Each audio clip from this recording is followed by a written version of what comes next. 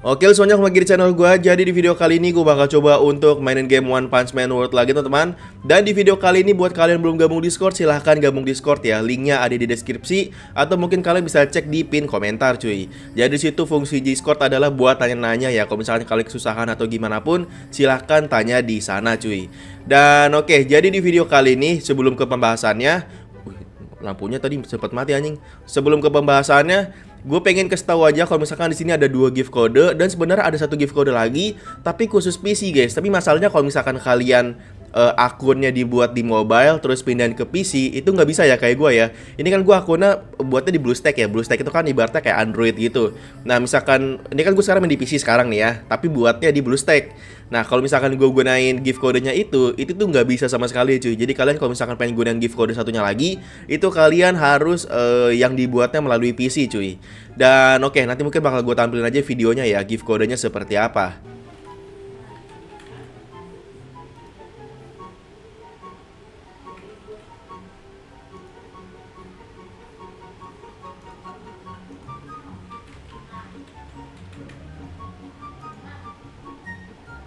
Oke, tadi gift code-nya udah ya. Walaupun sebenarnya hadiahnya biasa aja, tapi yang bagus itu tuh kalau misalkan kalian main di PC itu hadiahnya 1 tiket cuy, 1 tiket lumayan ya.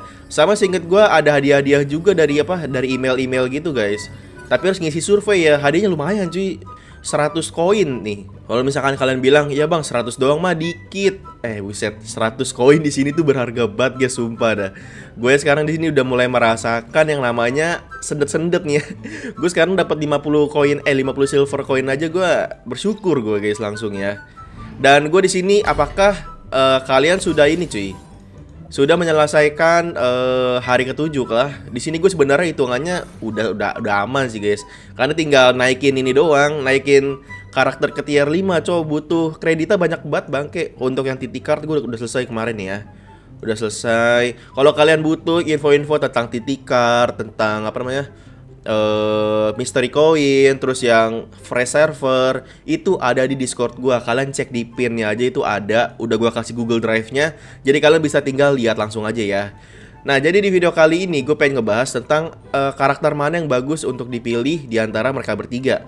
Kalian di sini kan SSR choose-nya tuh cuma ada 3 doang ya. Ada si siapa? Puri-Puri, Metal Knight, dan Silver Fang. Ini sekali lagi menurut pendapat gue ya guys ya. Kalau misalkan menurut kalian pendapat kalian lebih bagus ya silakan ikutin pendapat kalian cuy. Cuman kalau di sini diusahakan ya, misalkan nih ada 3 ini nih. Ada 3 ini. Kalian diusahakan pilih karakter yang belum punya teman-teman. Kenapa yang belum punya? Karena nanti kalian ada fitur di mana kalian harus main Milestorm. Itu Milestorm itu di level berapa ya? Di level 30-an seingat gue deh. 40 kan kayak 35 deh. Nah nih, kalian kalau misalkan main combat Milestorm, ini tuh kalian membutuhkan lebih dari 4 karakter. Coba kita kesana yuk. Jadi kalau misalkan, jadi itu intinya kayak banyak mode gitu. Nah nanti itu kalau misalkan kalian selesai yang pertama, nanti untuk mode yang kedua itu kalian membutuhkan karakter yang lain lagi gitu. Kalau misalkan kalian menggunakan SR sih bisa-bisa aja ya. Cuman kan SR rada-rada kurang gitu cuy. Nah ini ada di sini nih ya. Nanti kita bakal coba juga guys. Terus yang selanjutnya adalah, bentar kita cek dulu. Nah, inget ya, yang posisi pertama adalah ambil yang belum punya karakternya. Terus yang kedua baru ambil yang benar-benar kalian bisa mainin ya. Karena di sini untuk beberapa karakter agak nih sebenarnya mereka bertiga sih agak susah juga mainnya ya. Terutama Puri-Puri. Nih aja kalau misalkan mau kabur kalian harus kayak gini nih. Dah, itu tuh ya. Harus kayak gitu. Sejujurnya gue bukan tipe-tipe karakter yang suka kayak gini sih. Nahannya tuh nahan gitu loh. Ngedodge nahan ya. Gue nggak terlalu suka. Kalau Metal Knight ini juga bagus guys. Ini kalau misalnya kalian suka yang nge-spam jarak jauh ya kan. Ini Metal Knight enak banget. Cuman masalahnya adalah ada beberapa skill yang harus kayak dipencet 2 kali, jadi kayak harus nyocokin kayak ini nih. Nah tuh, kan tadi jalan tuh. Nah itu harus dipencet sekali lagi guys skillnya. Emang agak ribet sih, tapi kayak kalau misalkan kita lagi nggak fokus, takutnya nanti serangannya ini tuh nggak masuk, cowok. Kayak susah juga ya. Atau kadang ini juga ada nih, bentar mana ya? Skill E-nya kalau nggak salah deh. Ntar guys, gue cari dulu ya. Gue soalnya agak lupa nih. Ah iya tuh skill E-nya. Ini skill E-nya kan awalnya melebar. Nah tuh, harus dilurusin gitu. Agak ribet emang ya skill-skill lah ya. Ini sebenarnya tiga yang sini nih nggak cocok untuk jadiin main karakter sih guys. Silver Fang juga sama sih, hitungannya susah guys. Hitungannya susah juga.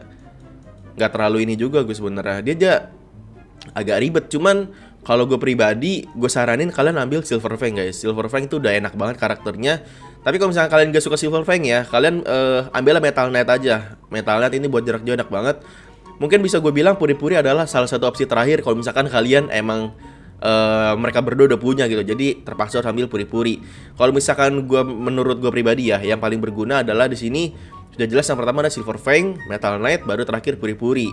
Tapi sekali lagi tergantung kalian ya guys ya, kalian mau ngambil apa silahkan, terserah kalian. Itu menurut gue pribadi aja.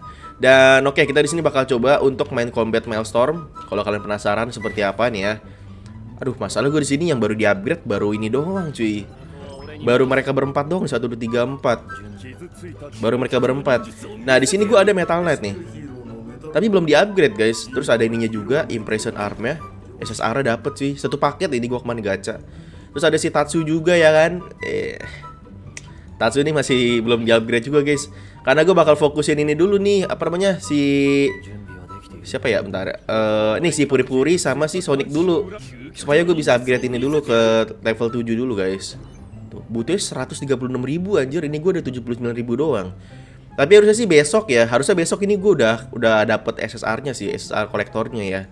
Tapi kalau misalkan Genos juga enak sih, Genos buat nge-spam guys. Nih, ini yang paling enak tuh Sonic sebenarnya cuy. Sonic tuh enak banget guys. Ngindara tuh kayak waktunya kayak lama gitu loh. Terus bisa counter attack lagi kan kalau misalkan berhasil menghindar.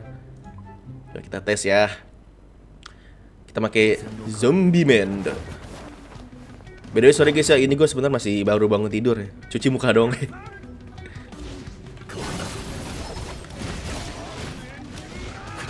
Angel Rush. Dan sebisa mungkin kalau misalkan main mode-mode ginian, bawa ini ya, bawa yang nge-heal guys. Karena penting banget teman-teman. Bawa yang nge-heal cuy.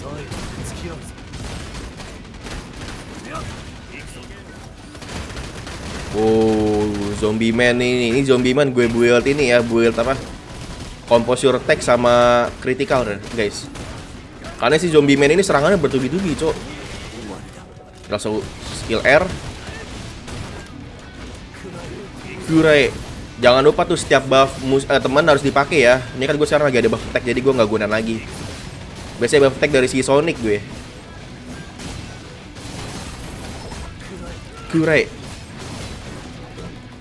Bam. Harus tadi kita nggak usah full build di sini nih. Terlalu gampang guys. Ulang apa?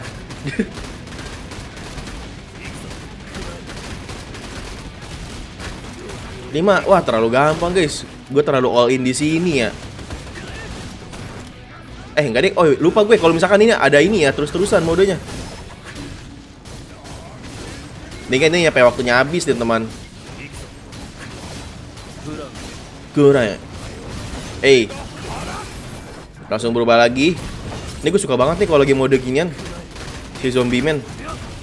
Respect guys buat yang pemain Zombie Man. Ini kayak Zombie Man bakal gue main terus deh.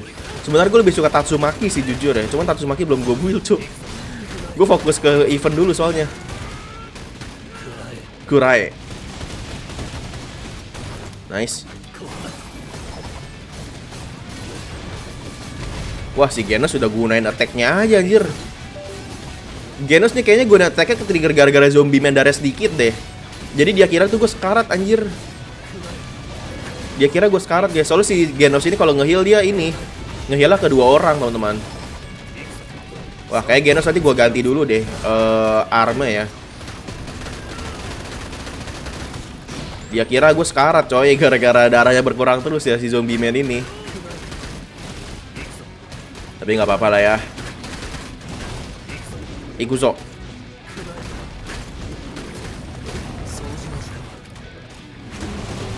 Kita serang terus, dar. Ya ngapain sih? Anjir ngeden coy.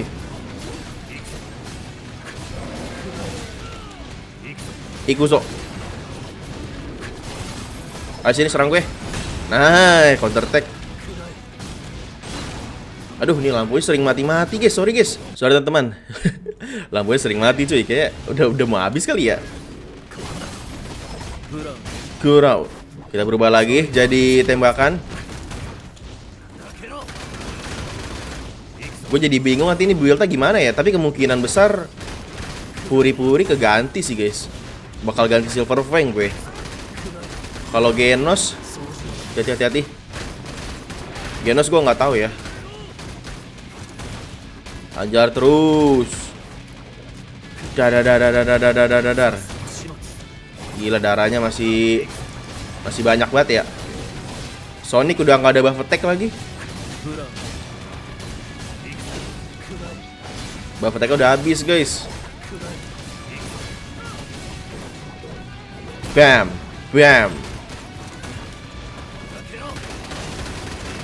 Emang nih the best nih ya si Zombie Manda. 40 detik lagi guys.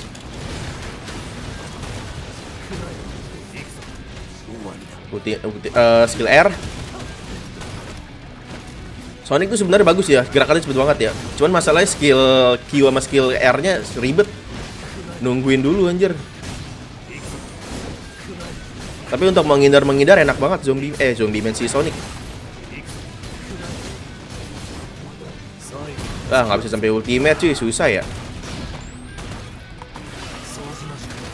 11 detik lagi. Ya nggak bisa sampai ultimate guys, susah anjing. Penuhin lah. Poin kita berapa di sini ya? Kalau kemarin gue 128.000 guys, terus di grupnya ranking 1. Cuman di globalnya 100-an ya. 100-an. Coba kita lihat ya, top di Meka siapa? Udah pasti gue lah ya, soalnya kan gue yang mainin anjing. Ini si Sonic paling bawah, soalnya powernya paling kecil juga sih guys. Kita ranking berapa dah? Kalau di grup kita sendiri sih ranking 1 harusnya ya. Oh ini gabungan. Oh wait, kok aja udah 500.000? Oh enggak deh. Kita keempat guys ternyata. Di grup ini kita peringkat keempat cuy. Di grup yang kemarin peringkat 1 ya. Gila nih kuat juga Zenith. Nih guys, gue pengen nanya juga ya, apakah nih nge-cheat atau emang pure jago aja gitu, power gede ya. Soalnya di sini 100 juta anjir, di Meka gimana cara 100 juta dah. Kayaknya setinggi-tingginya power karakter kalian, kayaknya nggak bisa di make 100 juta juga deh. 100 juta. Ih 100 juta anjir. Ini berapa? 900. Apa gara-gara ini kali ya? Apa namanya, kegabung ini, maksud gua kayak ini di sini ada terus kegabung sama yang di sini juga gitu kali ya. Tidak bisa berburuk sangka dulu sih, siapa tahu emang di spender ya kan, gak ada yang tahu juga men. Oke, yaudah lah ya. Tapi intinya lumayan kalau misalkan ini di Maelstrom kalian harus punya banyak karakter guys. Nih contoh nih ya, coba kita kesini guys. Tuh karakternya nggak bisa dipakai anjir, jadi harus menggunakan karakter yang lain. Makanya gue bilang karakter SSR dapetin sebanyak mungkin dulu aja, nggak usah ngejar potensial dulu guys. Incar karakter sebanyak mungkin ya. Karena kalau misalkan karakter SR di build, rasanya sayang aja sih, kecuali emang nggak ada pilihan lain ya. Dan oke teman-teman, jadi mungkin video sampai sini dulu aja. Kalau kalian suka sama video gue silahkan like. Kalau nggak suka silahkan dislike. Sampai jumpa di video selanjutnya. Dadah.